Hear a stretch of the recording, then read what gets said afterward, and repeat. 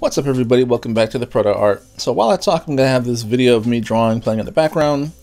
I'm basically making this video because I posted a piece of artwork in a similar art style and got a lot of crazy replies and backlash with some people thinking it was some kind of Photoshop preset or an action and assumed it was a few different programs. So rather than just going back and forth, I'd rather just show the process of me drawing in Procreate, which did take a lot of time.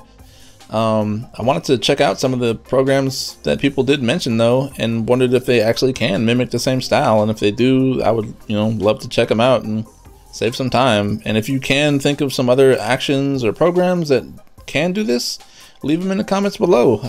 Maybe I can do a review and see how they hold up.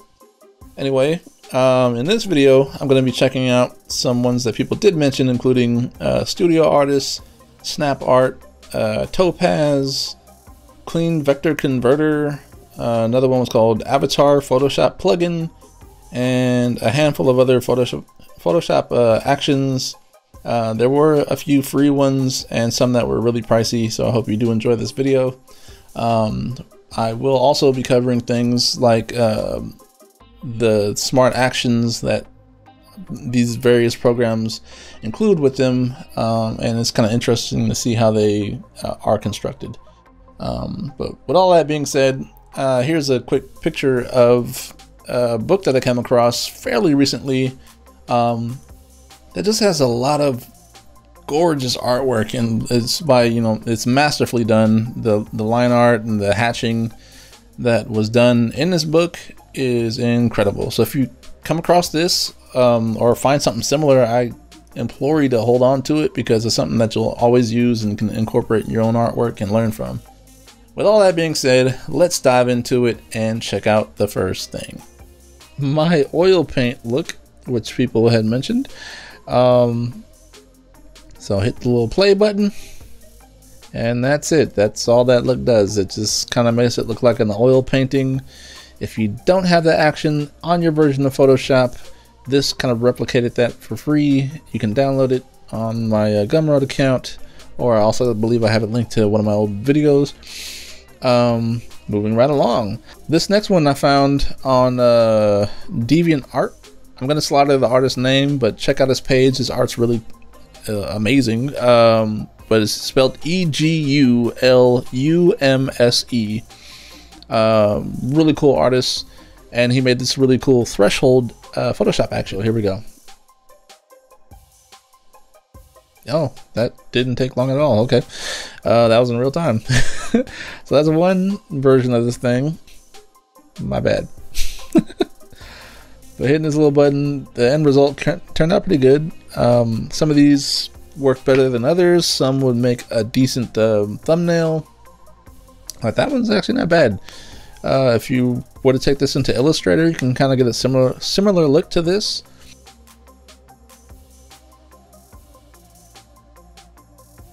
But yeah, that was his. Again, I'll put a link to that in the comments or the description below, and move right along. Vector Maker Photoshop Action. A lot of these have similar titles, so it was kind of hard to know which one to recommend. I had to try a few out just to see what worked best.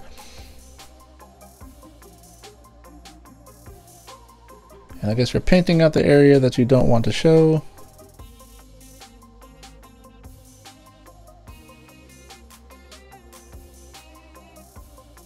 Cool, so there's your vectorized version, vector illustration. All right, let's try this out. Hit play. Some of these require you to make a layer called brush. Some have a thing called area. So if you hit play and it doesn't work, make sure you kind of read through. For example, see just the next one I was about to do. I hit the little drop down button there to kind of expand it. And you can tell because it says select area. So that tells me that you need to make a layer called area. And basically you're painting the selected region that you want to have affected by the Photoshop action.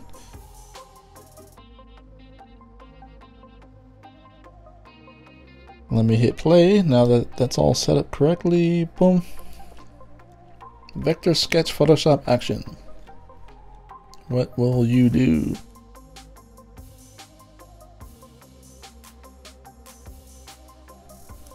Okay, so we're back. That took a little longer than I expected. Again, I'm gonna have to go on time lapse a lot in this video because it's just some of these will take longer than others, even though my system's not that slow.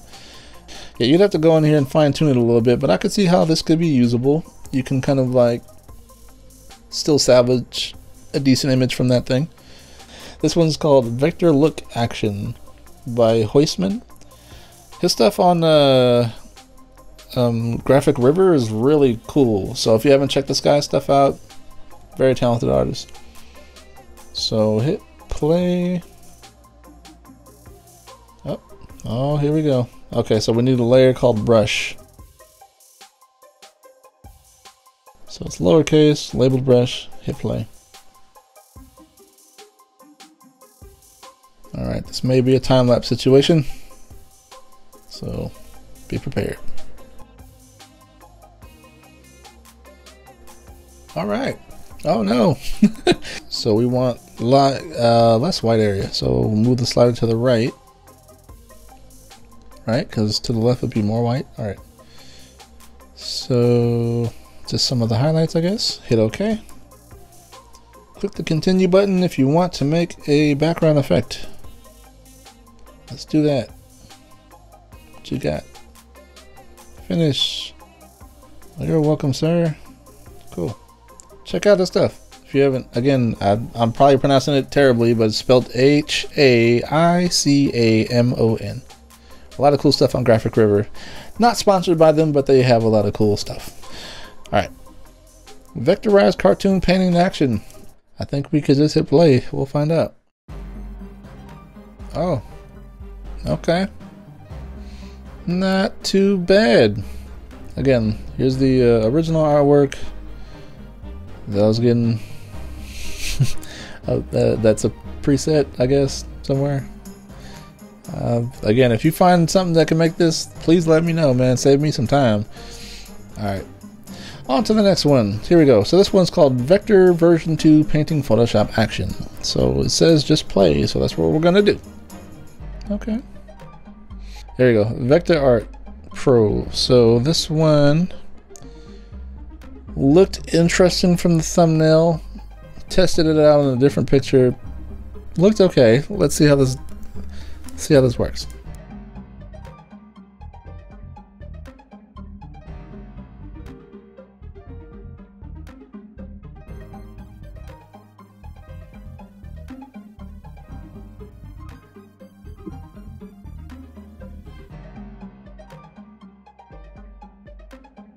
That was it. Okay. I kind of was expecting a little more. You know, I'm not mad at it. It's not the worst looking one. Alright. Make a new layer. Call it brush. Hit play. So far, no Photoshop plugins kind of recreating the same look. It has some really cool thumbnail looking ones so far. Oh, okay. The end result's not too bad, you know, not even mad at that. Okay, so let's minimize this. So it's black and white. Okay, so it looks like there's a ton of color presets. You can definitely see how you'd be able to use this to make a starting point. That line work looks a little like wonky though. I like the color scheme that this thing has. Alright, not bad. Moving on to the last of the Photoshop stuff. This one was a plugin. It's called Avatar Vector Creator. So it's going to make another layer. You can fine tune it, select just a face or body, whatever, if you want. And then hit convert to vector.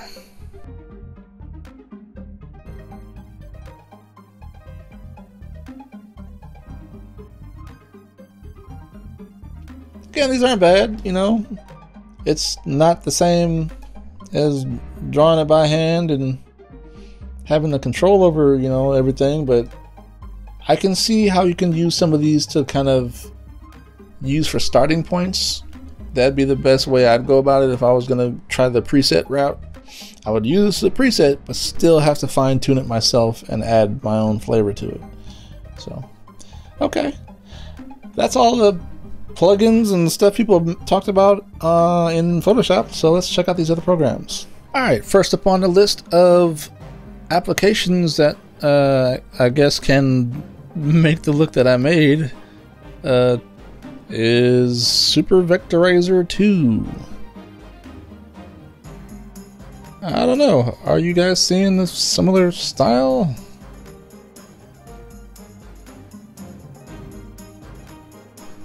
Okay. I mean, it's creating some interesting looks. Again, I can see how these can kind of be used for like a starting point. On to the next one. We will check out Topaz Clean. Diving back into Photoshop, because Topaz is a filter, apparently create a cartoon-like effect with this thing. So let's hit the little cartoon button. Cartoon detailed.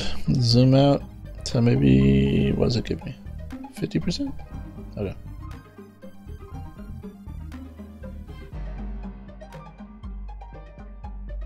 Well, I don't know about you guys, I'm not really seeing a similar style that this achieves. Let's move on to Snapart. So we are now in Snapart 4. So I can see how you can kind of get close to the same look. You'd have to kind of layer it up in a certain order.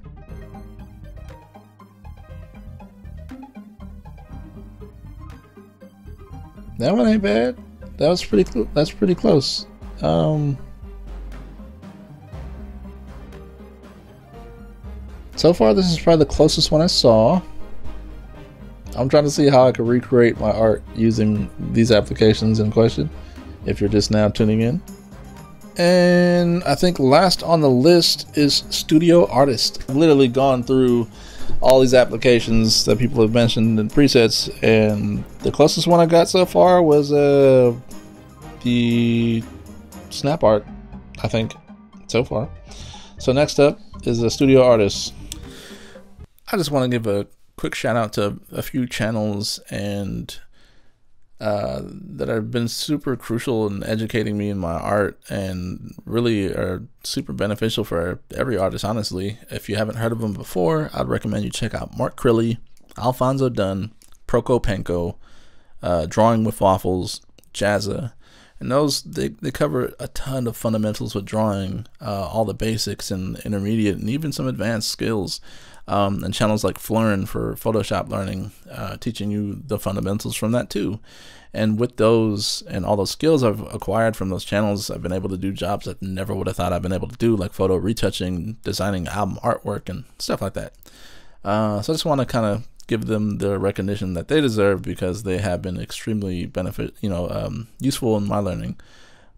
Considering I wasn't able to draw like a stick figure 4 or 5 years ago, and now I'm able to do a hyper realistic Hulk versus Thor drawing that was based off of a toy, it's something I'm proud of, because like I said, I never would have been able to do it before. But if you are an artist who likes to use presets like I'm playing in the background, Photoshop actions and presets, you know what? You do you, man.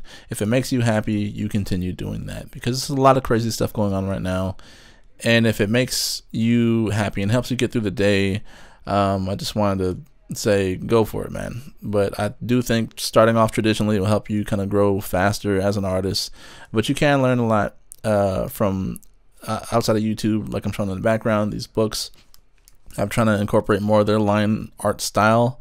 This is from like some classic artworks mentioned earlier in this video. So I'm still learning myself there, but yeah. Just a reminder for everyone to be nice to each other, because you don't know what the next person is going through, whether it's, stressors from the day, mental health issues, the madness of going on out in the world right now. It doesn't take any effort from you just to be nice to the next person. With that being said, I will talk to you all soon. Stay safe, be healthy, and yeah. All right, you guys.